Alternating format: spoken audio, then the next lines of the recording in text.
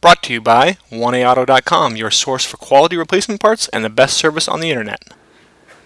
Hi everyone, I'm Don from 1AAuto.com. In this series of videos we're going to be focusing on vehicle diagnostics and maintenance tips. We hope that you find it helpful, and when you need parts for your car or truck, think of 1AAuto.com. Thanks.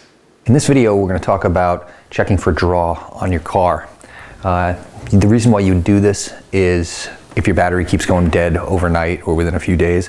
It could mean that you've got a light that stays on, or an aftermarket radio, glove box light that stays on when it shouldn't be on. And every car has its own preset amount of draw that it can have on it at any certain time. So just because the car's off and the key's out doesn't mean that the battery is not being used by a control module or something like that. And it usually takes several minutes for the car to, quote, go to sleep, which means that the control modules settle down and they stop drawing. Well, when they don't stop drawing, that being a light or say a faulty control module, that's when you're going to get a draw and your battery's going to discharge prematurely. So what we're going to do now is walk you through the steps on how to do it. In order to do it, you'll need to know where your battery is, a couple vice grips, and a multimeter. All right, so we're going to do this on a 2006 Jeep Liberty, and it's going to be the same operation for pretty much any car out there. You're just going to need to locate your battery, and we're going to need to disconnect the positive terminal. Before you do that, make sure that you've got a multimeter handy. You're going to want to set it up like this. We're going to be switching it over to the 10 amp setting, and so I'm going to use a 10 millimeter socket wrench. Remove this.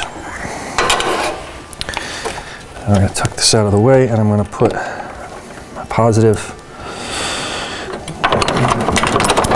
lead right here. I'm going to use a vice grip.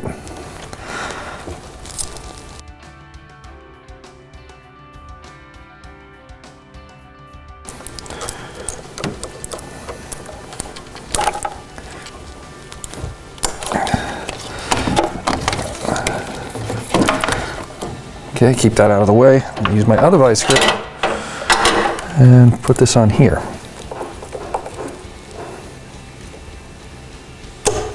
Okay, you can take your multimeter, switch it on, and you're going to see your draw. So we've got 0.16 amps of draw at this moment. We're going to show you what happens when we open up a door and a dome light comes on. So I've just switched on a dome light. You can see how that's had an impact on it. Draw's gone up to 1 amp. 3.4. See what happens when we've got 2 dome lights on.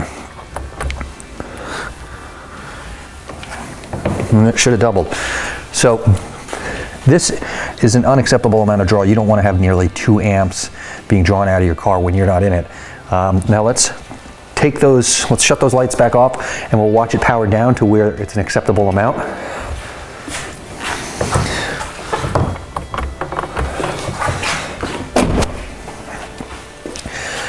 And like I said before, it's going to take a little time, and you can see different modules are starting to go to sleep. And before long, we'll let this sit for another few minutes. We'll see what its at sleep mode amperage draw is. So now we've waited a little while. We haven't touched anything. We haven't opened any doors to start up any modules or waken them up. And you can see from here that you've got 0.03 amps, and that's really that's an acceptable amount of draw. That's not going to draw too much from the battery while it's off. So that's good. Now what we're going to do is we're going to show you, if you do have a draw that stays constant, that's too high, we're going to show you how to try and find it. All right, so now let's diagnose the draw. I set up a little bit of a simulation. I turned on a courtesy light in the back, okay, to simulate maybe a control module, a radio that's pulling a draw even when it's off, a glove box lamp.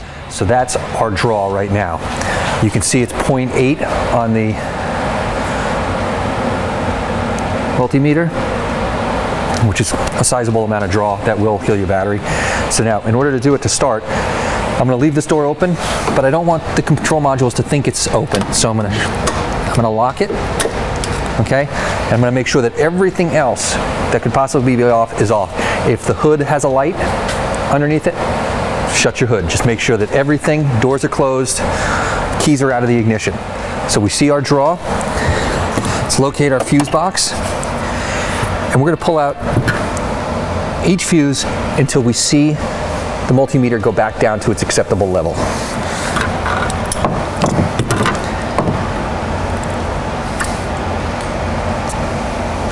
Put it back in, pull it out, put it back in, still at the high levels.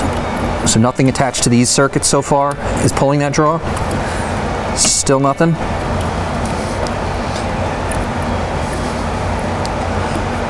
Keep going.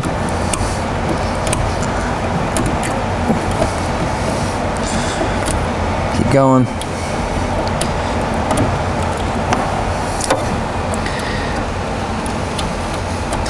Pull this one up. And you can see from that, it's gone down to its correct level. Now you're going to want to reference your handbook, owner's manual, or if it's imprinted on the side of the panel on your fuse box, you can look at that. And as it turns out, it sure is the fuse for interior lights. So we know, and we found that draw. So it could be for you radio, like I said, any kind of module. This at least points you in the right direction. And I'm going to wrap it up by shutting off my multimeter, disconnecting the leads.